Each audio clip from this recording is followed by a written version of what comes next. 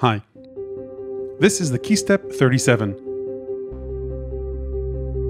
an evolution of the very popular original KeyStep 32. And aside from 5 additional keys on the bottom octave, its most notable new features are 4 additional control knobs for CC controls and extended chord features, scales, keyboard LEDs that help you see what's playing and give you feedback on a number of settings, a display to show you the tempo and other information, and quite a few randomization and generative tools. In this video, I'll go over everything, talk about a few generative and performance ideas and tips. More of this gem at the end of this video. Let's get started. Let's start with an overview of KeyStep 37. Regardless of its new features, what makes it and the KeyStep 32 stand out compared to most other MIDI controllers is that they have a built-in sequencer and arpeggiator, so while you can use them with a computer, unlike most other controllers, you can also use them with standalone MIDI devices or control voltage-based hardware. The keys on KeyStep 37 are mini or slim keys. They're both velocity sensitive with aftertouch. It has pitch, bend, and mod wheel strips. I'll talk about their pros and cons at the end of this video. KeyStep 37 can be either in arpeggiator or sequencer mode. The arpeggiator has 8 playback order modes, and the sequencer has 8 memory slots, each with up to 64 steps, and can be either monophonic or polyphonic with up to 8 simultaneous notes. Both the arpeggiator and sequencer support relative time divisions and rate or tempo controls, including fine-tuned tempo controls using shift, as well as a tap tempo feature. The new knobs on KeyStep 37 compared to KeyStep 32 have 2 main functions. The first is to send MIDI control change values, and these are between 0 and 127, and you've got 4 banks of 4 of these knobs, which you can swap through using the shift key. A white bank, blue, purple, and green. So you can control up to 16 parameters on external gear or on a computer with them, and aside from that, these knobs are also used to control chord mode, namely the chord type, the number of notes in a chord, the velocity to note ratio, which we'll cover, as well as strum, which we will cover too. Continuing on with the tour, you'll see these blue labels above the keys, and under most of the buttons, you access them by holding shift. So if I wanted to change CC bank, I would just tap here. If I wanted to change my gate length, I would tap here, add swing, tap here, and so forth. The KeyStep supports scales. That means that every note that's played either on the keypad, on the arpeggiator, or sequencer passes through a scale quantizer or filter. Again, using the labels, the default is chromatic, so it goes up by semitones, but if I say put it in the major scale, even though I play semitones, I'll get keys in a major scale, same goes for minor, and blues scale. And you can also customize a user scale. You do that by hitting user, and if you hold this key, you can control which notes participate in the scale or not. So here they're all on, and I can turn off certain notes. It's a little bit hard to do, but let's say turn off all the black keys and maybe just these notes. And now KeyStep will snap any notes out of the scale to the scale. While we're on this topic, if you choose any other scale and hold it, you can choose the root note of the scale this way. Aside from parameters you can access directly on the control panel, you also have additional settings in the companion MIDI Control Center software, and you can also back up your settings and patterns there too. From a connectivity perspective, the KeyStep 37 is identical to the KeyStep 32, except that it has a USB Type-B jack instead of a micro USB jack, which is a welcome change. So both of them have 5-pin MIDI in and out ports, sync in and out for modular or other gear that accepts sync via CV, 3 CV outputs for pitch, gate, and modulation. And it also has a sustain pedal input. It will detect the polarity of the pedal if the pedal is plugged in when you turn the KeyStep on. While we're talking about connectivity and the back panel, the dip switches let you choose the clock source for the KeyStep, whether internal or one of the external sync options, whether external clock, MIDI, or USB. So a word about how I have this set up from a CV perspective. I've got pitch going in to control Brenso here, which is a complex oscillator, interesting one. Then that's fed into Desmodus Versio, which is a reverb. And I've got the mod strip controlling the size parameter here, so that does that.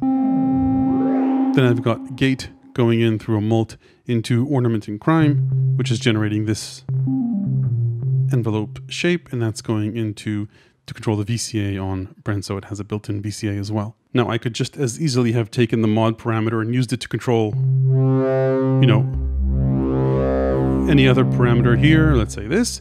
There's only one mod output, unfortunately, but you can assign one of 3 sources to it. Here I've got it assigned to the mod strip, but you could also assign velocity or aftertouch to the mod output. Okay, let's dive into the details. I'll start with the Arpeggiator, which will cycle through notes that you play, up to 32 notes at the same time. You need to hit play to get it going.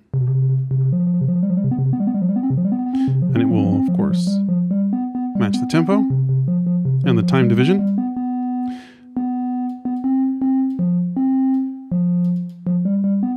And there's also a hold function. So if we get this going, it has a few modes: up mode, down mode, up and down, where it repeats the edge notes, Stranger Things mode,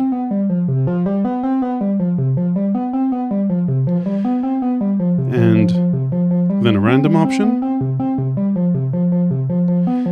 Then walk in pattern, which we'll get to in a bit, and order plays the keys in the order with which you press them. So let's talk about walk in pattern. Walk is sort of like a drunken walk across the notes. So these are my 3 notes. And walk will either walk back and forward, usually in a forward direction, but back and forward randomly. Let's maybe press quite a few notes. So it's generally moving forward between the notes, but every now and then moving backwards. And then pattern is an interesting one. What pattern does is roll the dice every time you play a new set of notes and create a random pattern that includes those notes, but is a certain length long, a certain number of steps long. And you determine that by holding record and then pressing any number here on the left. It will add up any numbers if you want to get to more than 16. So I could add up 5 and 5 to 10, and then add another, say 12 for 22 steps. And then if I hit play and say, press this pattern, it'll generate a 22-step pattern based on these notes. It's more practical, I think, in the lower pattern lengths. And yeah, every time you press a new chord, you get to audition another pattern. There's no way to save these patterns currently, which would have been nice.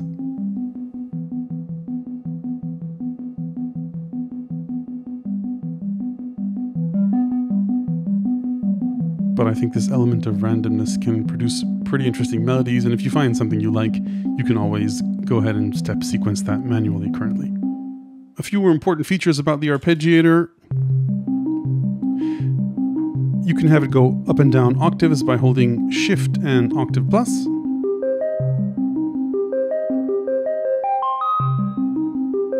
It can go either up or down.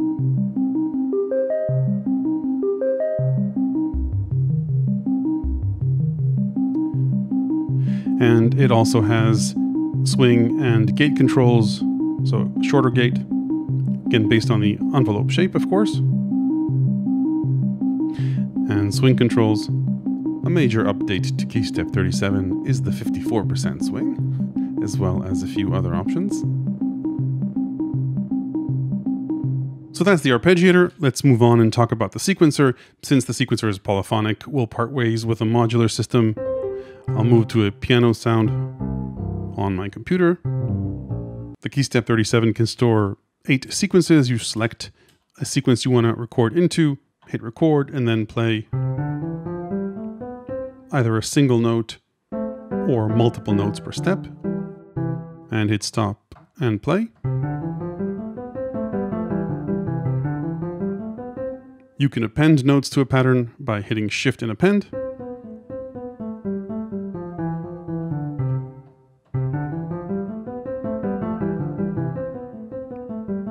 Or delete the last step. You can do that while a pattern's running. Till it's gone. Let's record another pattern. If record is on, you can record notes onto the sequence, and you can do that by either replacing notes, or if you hit Shift and Overdub, you can overdub notes onto an existing pattern.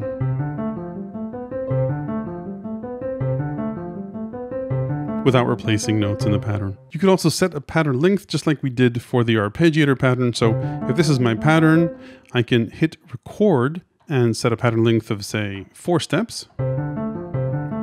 And you can do this in real time while a pattern is playing. So let's say I'll go back to 16 steps. And that's more than I recorded originally. I could overdub notes now as well, but let's say now we're down to 8 steps, and this takes effect when I release the button. So now it's 8 steps, and say back to 2, 4. Really nice feature, I think, changing the pattern length dynamically. If you want to delete a pattern, just hit Shift and the 2 octave notes. Pattern's gone. You could set a length to a pattern before you record it, say 16 steps. The problem, however, with recording over an empty pattern is that KeyStep 37 doesn't have a built-in metronome, so you'd need an external drum machine or module synced over MIDI or over the sync output. Or if you have an old set of headphones, you can also plug them into the sync output. Voltage is pretty high here, so I wouldn't risk it with something you want to take care of. So I could go ahead and connect the audio out of sample drum so that we can hear it, and then I've got clock sync out going out of the KeyStep into sample drum. So as I hit play, let me just maybe create a new pattern here. Doesn't matter what. 18-step pattern. I could always erase it by holding rest and tie all the way through, or just by hitting Shift and these 2 buttons. Anyway, while I've got this playing, I could now play on top of this pattern.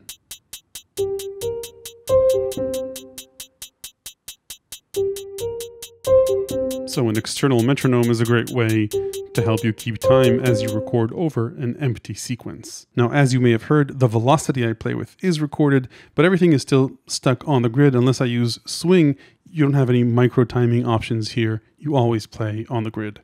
A few more neat features. You can transpose a sequence by selecting transpose mode, holding Shift and transpose, or play on top of a sequence. So let's start with transpose. Any key will now transpose this pattern.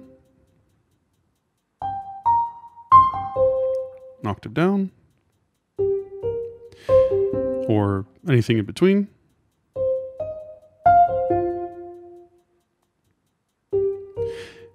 And then keyboard play lets me play on top of the pattern. And a really nice feature, I could change the MIDI channel with which I play on top of a pattern. So by default, the keyboard play function plays on the same channel as the main sequence that's playing. But if I hold Shift and Octave Plus and then choose a different channel, and here I've got a synth on channel 9, I'm broadcasting now on, okay, that was a bit too much, on channel 9. So now I've got this synth on channel 9, the piano is being sent on MIDI channel 1, and I have previously mapped the knobs to control different parameters of the synth, so I could use them here as well. I've got knob 1 and bank 1 to control the cutoff, and knob 2 controlling resonance.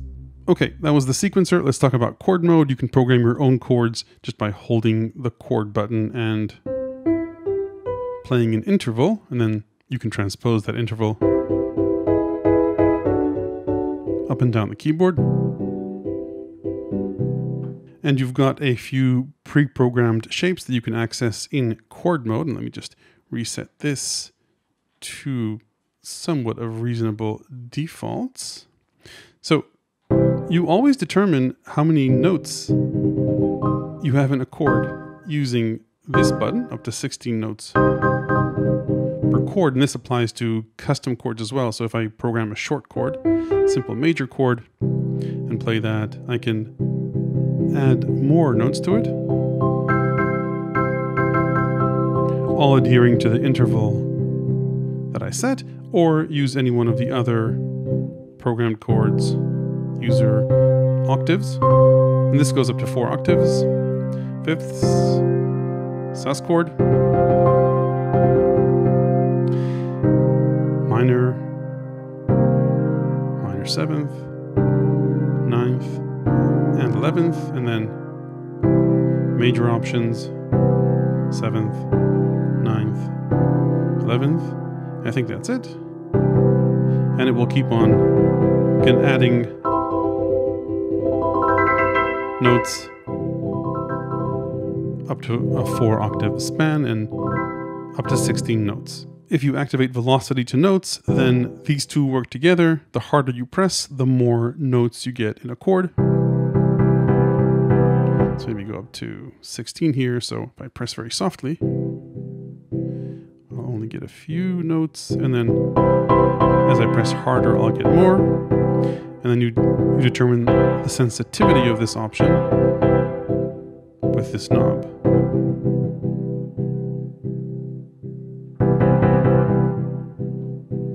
And then finally, there's the strum feature. So it's bipolar. In the middle, it doesn't do anything. Let's turn the velocity down. And as you increase this, it'll start strumming notes up. So maybe add some more notes. And by default, this speed isn't related to the tempo of the project, but as you turn this clockwise, you'll start to see that there are a few options where it is related to the tempo.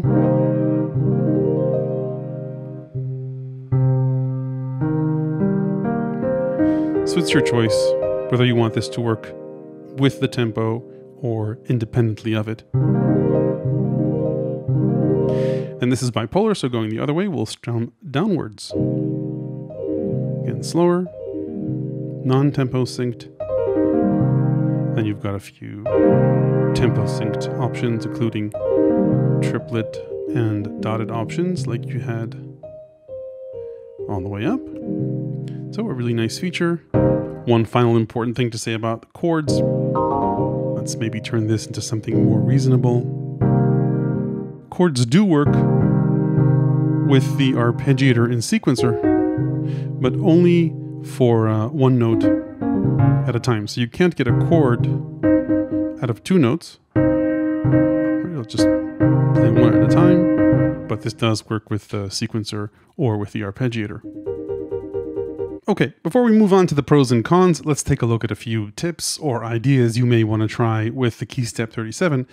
The first thing is you may not think of it as a drum sequencer, but since the sequencer is polyphonic, there's no reason why it shouldn't be able to sequence drums. For example, BlackBox is a really nice sample player, but its sequencer is a bit of a hassle to use with the touchscreen, so you could use this as a simple sequencer for BlackBox. And pretty much any other drum machine, when you hook up a keyboard to it or send MIDI signals to it, it will usually play different sounds based on the note that you play. So if I go into sequencer mode and pick any one of the patterns, hit record, I could sequence a simple basic beat. Let's say do this, and I can play polyphonically, right? 2 drums at a time. Let's finish a bar. And if I hit play, I've got a simple beat. I could overdub this. Remember, you want to be in overdub mode, otherwise it will erase notes that are already on the beat. But yeah, while I have this recording, I could try, say, everything is quantized, so it should be pretty simple. And there's no need to sequence in real time. You can always slow it down.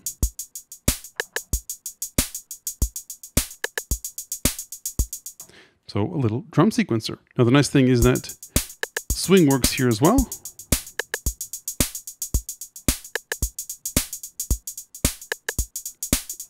And if you want to program ratchets, like I said, you always have to program on the grid, but you could always record a sequence with rests in between, then play it faster and have a higher resolution. So it would look something like this. I'd say program this and rest,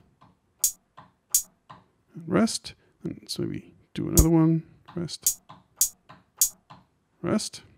So that's my pattern. And I could play it faster. Then say add a ratchet.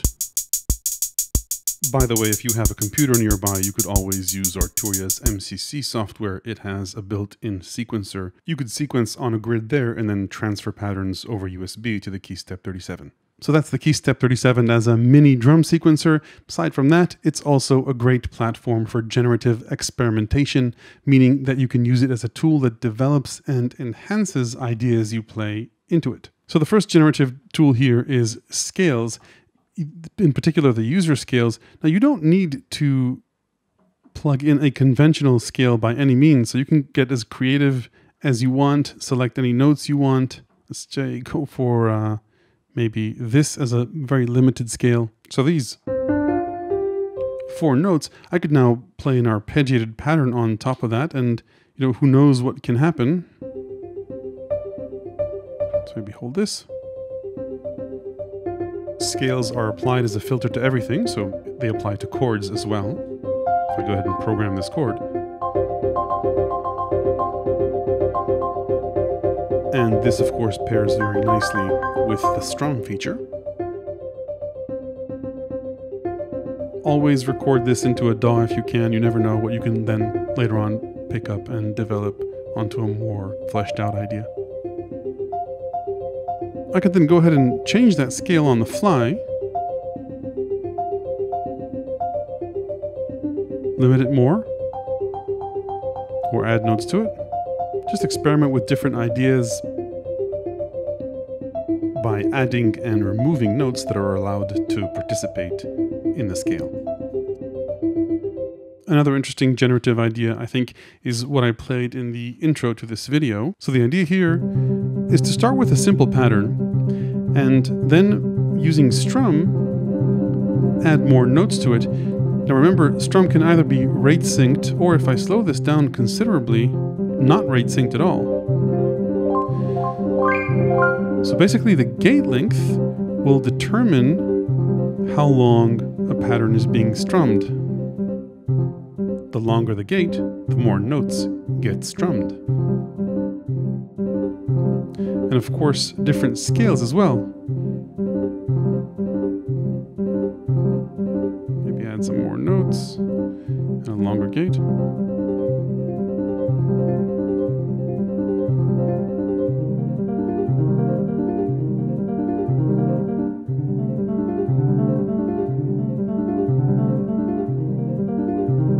This works both with obviously the factory scales as well as user scales. Here too, you can change the user scale around to experiment with different ideas. Sometimes not so great, but occasionally you'll stumble upon something nice. I don't know, I just think this is a fantastic generative compositional tool.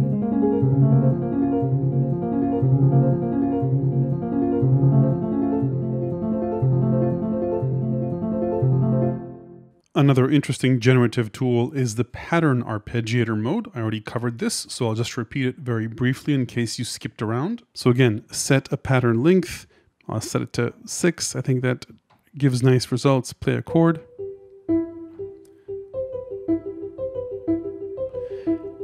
And if you get a pattern you like off the bat, great. You know, jot it down or record it into a DAW. If you don't like it, try again. If you don't like it, try again.